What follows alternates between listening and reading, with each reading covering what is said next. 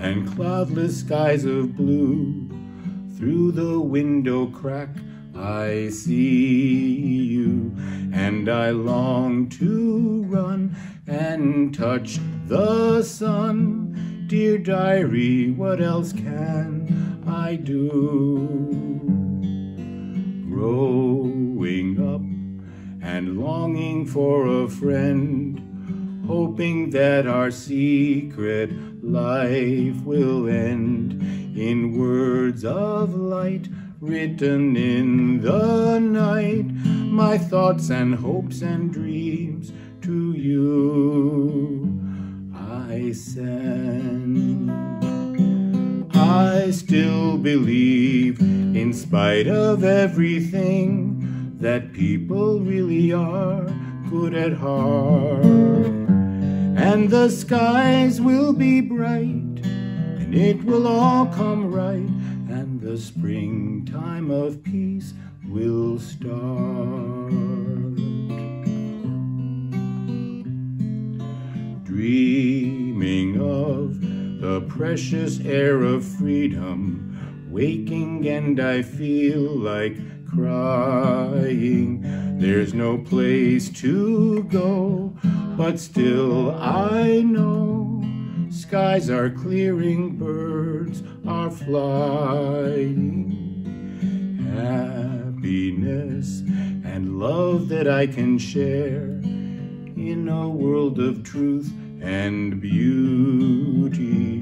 When the thunder's near and when I fear, the light of morning dawn will come to me. I still believe, in spite of everything, that people really are good at heart, and the skies will be bright, and it will all come right, and the springtime of peace will start. And the skies will be bright, and it will all come right, and the springtime of peace will start.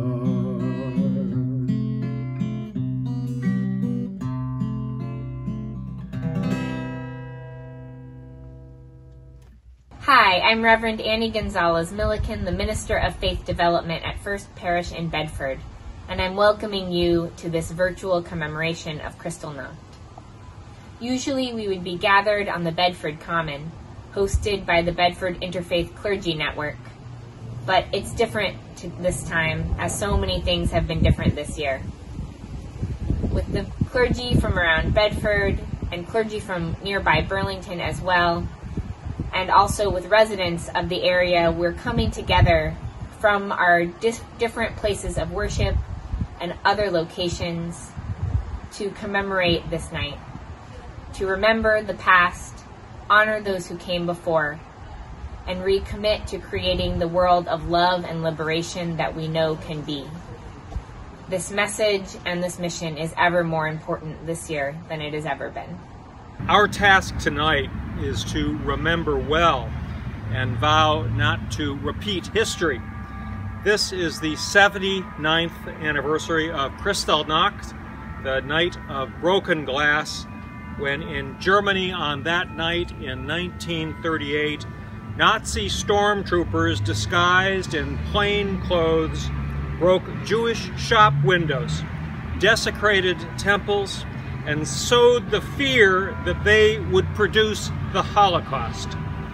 We are all too cognizant of how easy it is to become the victim of hatred, prejudice, and oppression.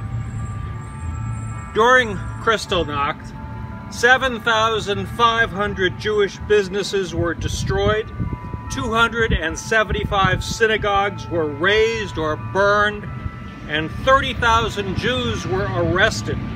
100 Jews died. The majority of those who were arrested were sent to the German concentration camps and were murdered. Out of the horrors of the Holocaust, the term crime against humanity was coined. during that dark era, the evil against our own humankind was ruthless in scope, methodical in execution, and perfectly calculated in its devastation. As such, tonight's commemoration of Kristallnacht must be viewed as both a memorial, a warning, and a promise. Kristallnacht occurred a mere 4 decades ago, but the same forces within human beings which caused that level of hatred, bigotry, and prejudice to occur at that time is still very much part of the human condition. We've seen it in our country over the past 4 years at an alarming rate. The anti-Semitism, the hatred against people of color, the hatred against people of other races and religions and sexual orientations. And so the lesson of Kristallnacht for us on this occasion is that it didn't just happen that once. It can happen again unless we are very, very vigilant to make sure that we shine a light on hatred wherever we find it so that the forces of good can prevail. As we remember this night, the words of the ancient psalmist echo in our hearts. I have become like a broken vessel. I am poured out like water. My heart is like wax. It is melted within my breast. My mouth is dried up like a potsherd, and my tongue sticks to my jaws. You lay me in the dust of death. I hear the whispering of many, terror on every side, as they scheme together against me, as they plot to take my life. But I trust in you, O Lord. I say, you are my God. We pause this night, wherever we may be, to light a candle in our windows and in our hearts. The light we kindle in the midst of darkness is our promise to keep alive the memory of those who were murdered on Kristallnacht and all those whose lives were filled with terror in an instant. The light we kindle tonight is our courage to stand against anti-Semitism and every kind of racial and religious hatred. Our courage to name ignorance and call out hatred, even among those whom we love. The light we kindle is our commitment to be the generation who dismantles spaces for hate, which allow Kristallnachts to occur. Light by light, heart by heart, day by day, we carry the memory, we summon the courage, we honor the commitment to be healers of division, repairers of the breach, and instruments of peace. Amen. In the years since the Holocaust, historians recorded many survivors' personal stories. Here's an excerpt from the Graz College Holocaust Oral History Archive. Inge Karl was born in Essen, Germany in 1926 and emigrated to the United States in 1939. She says, "As you may know from newsreels, the Nazis had terrific propaganda. They had a lot of pageantry and flags and banners, and the youth organizations had nice uniforms. On the one hand, I knew that they were persecuting the Jews. On the other hand, it was also appealing that I was really very sad that I could not belong to the Nazi youth organization, and that I couldn't take part in the parades and in the pageantry and the ceremonies. The propaganda was so great and so glamorous and so attractive, like all the children's stories being published about the wonderful things they did at these youth camps, that if you were indoctrinated by this, even as a Jewish child, that I think if I hadn't been Jewish, I am sure that I would have joined." Today I will be offering a prayer for social justice from the Episcopal Book of Common Prayer. Let us pray. Almighty God, who created us in your own image, grant us grace fearlessly to contend against evil and to make no peace with oppression, and that we may reverently use our freedom. Help us to employ it in the maintenance of justice in our communities and among the nations, to the glory of your holy name. Amen. Martin Niemöller was an ardent nationalist and prominent Protestant pastor who emerged as an outspoken public foe of Adolf Hitler and spent the last 7 years of Nazi rule in concentration camps. Niemöller is perhaps best remembered for this poem. In Germany, first they came for the socialist, and I did not speak out because I was not a socialist. Then they came for the trade unionist, and I did not speak out because I was not a trade unionist. Then they came for the Jews, and I did not speak out because I was not a Jew.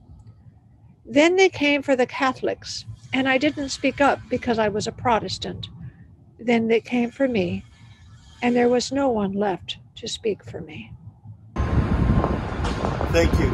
Thank you to the members of the Interfaith Council for allowing me, the Interfaith Clergy, for allowing me the opportunity to speak with you on this commemoration of Kristallnacht, the night of broken glass, the night that began the Holocaust and the horrors for Jewish people, for gay and lesbian people, and for other people in Germany more than 60 years ago. This is the 8th time that you've allowed me to speak with you to share thoughts about Kristallnacht. And over the last few years, you know that I have voiced concerns that our country was showing signs that we may have been receptive to an authoritarian form of rule. You know, we talked about, and I'll say it again, that I grew up frightened that a civilized society such as Germany in the 1930s would allow itself to fall prey to a leader, a populist leader, who would cross so many lines and end up as the leader of a country that committed the atrocities of that time. But we just emerged from an election. We just emerged from a time where we as Americans gathered together in record numbers. Across this country, people voted in record numbers because people knew that the time to stand was now.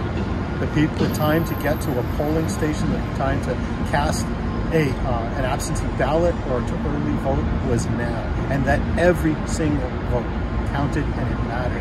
And that was illustrated during the week that followed the election, when we watched vote by vote being counted as absentee ballots, as early ballots in places like Pennsylvania and Arizona and Georgia, Nevada. Every single vote counted, and we saw that illustration of that happening before our eyes on the news channels.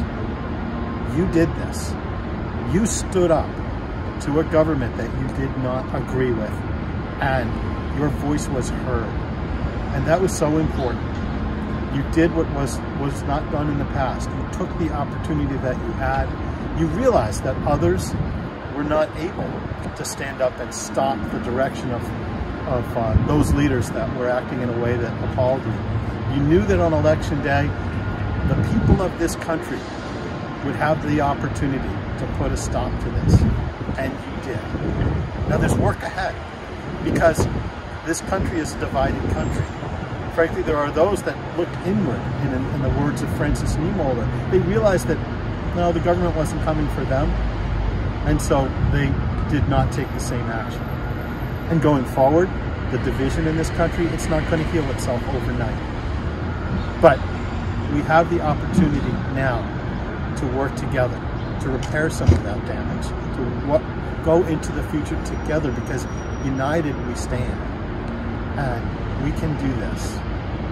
We have that light that's come out to guide us, and we can go into that, into the light, out of the darkness, and be in this together. So folks, really, I congratulate all of you who stood up for our community.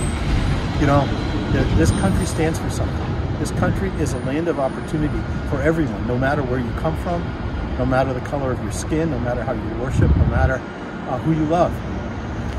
This is what our country is. It's an idea. It's an experiment. It's more than the land that we walk on. You defended that country.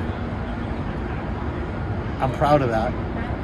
I know that we're a great country because of it, and I know that we have a great future because of it. So thank you for that. And we will never forget the lessons of Kristallnacht, of the Holocaust, and of that time.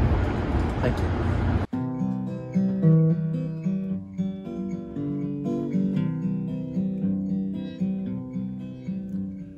Comfort me, comfort me, comfort me, O my soul. Comfort me, comfort me, comfort me, O my soul. Sing with me, sing with me, sing with me, O my soul. Sing with me, sing with me, sing with me, O my soul. Speak for me, speak for me, speak for me, O my soul. Speak for me, speak for me, speak for me, O my soul. Comfort me, comfort me, comfort me, O my soul. Comfort me, comfort me, comfort me, O my soul.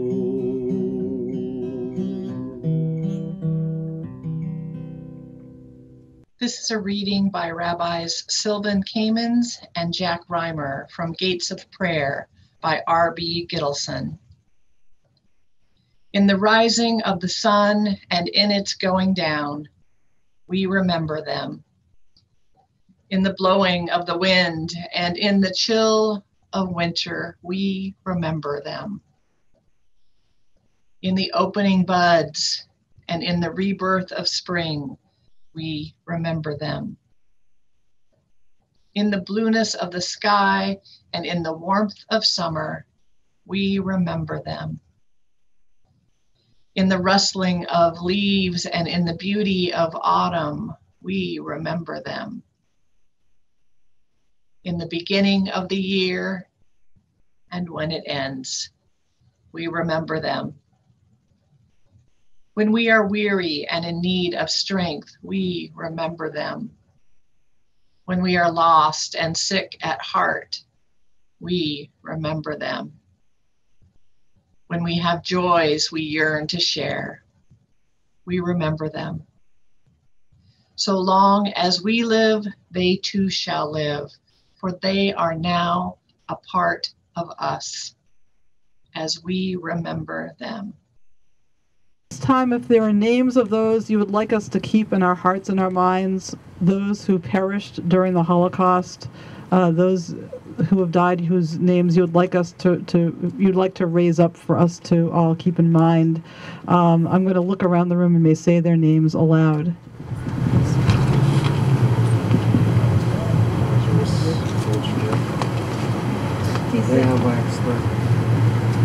Sarah Morgan Stern, Helen Stux, died in Auschwitz.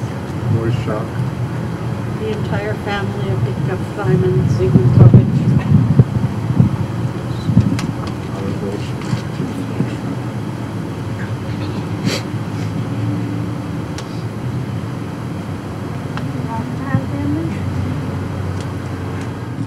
So we continue now with the Kaddish prayer, which is a prayer written actually in Aramaic. It's a prayer praising life, a prayer of hope for those in memory of those who have passed away.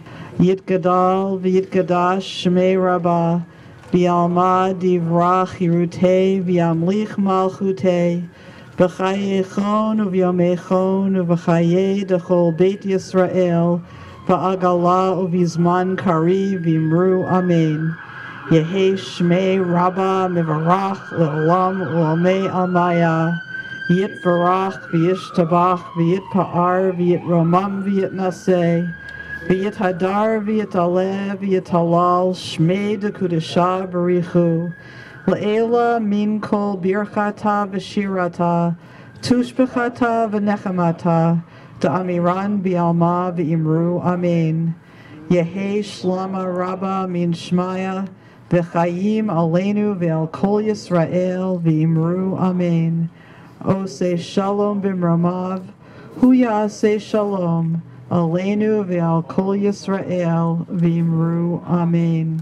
May the one who creates harmony on high bring peace to us, to all Israel, to all the world, to our country in particular, to which we say, Amen.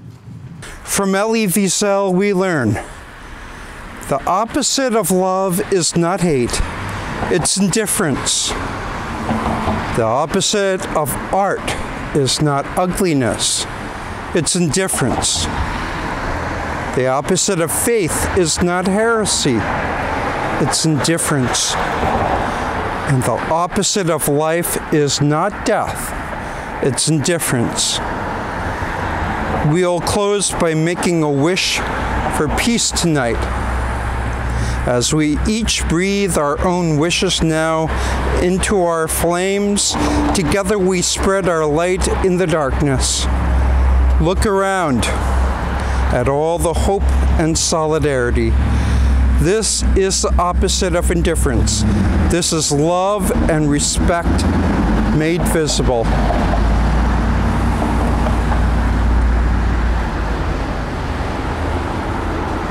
Let us join our hearts in a spirit of prayer. Holy One, we may call you by different names, but you have brought us together this night to remember, to grieve, to cry out at the injustices of the past and present. Yet you remind us not to give in to despair or hopelessness, but to find strength and hope in each other and in our faith in you. Send us out now in courage and in peace to do justice and to live in love, remembering that we are stronger together. Amen.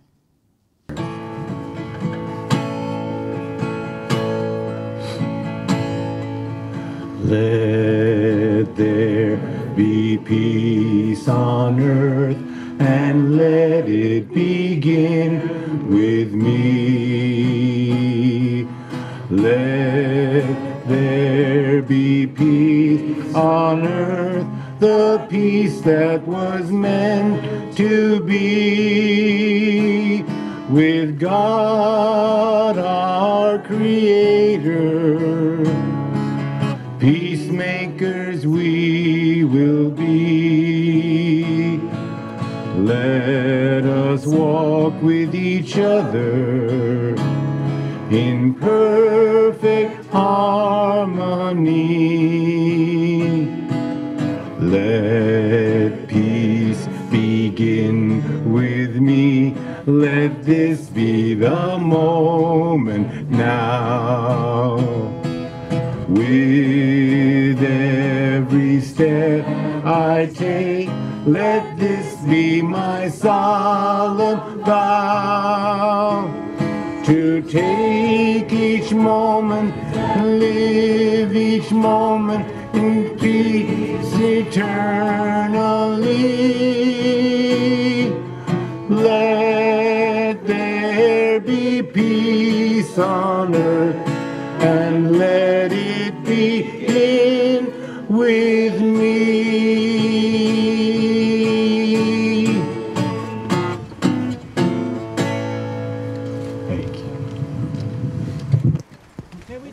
Peace that we feel in our hearts and bring it out into the world. Shalom. Shalom.